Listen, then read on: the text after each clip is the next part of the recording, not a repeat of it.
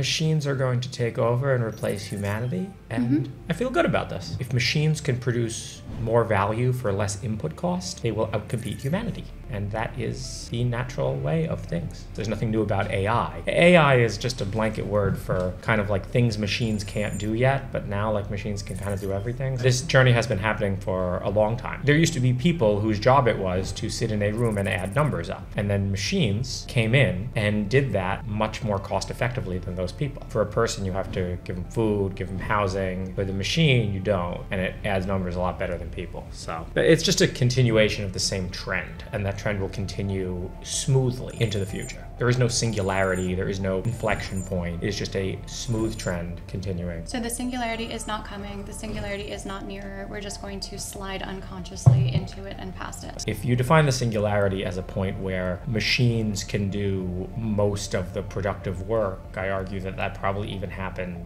20 years ago. If you take the singularity as machines could do all of the productive work, I don't think that will ever happen due to comparative advantage.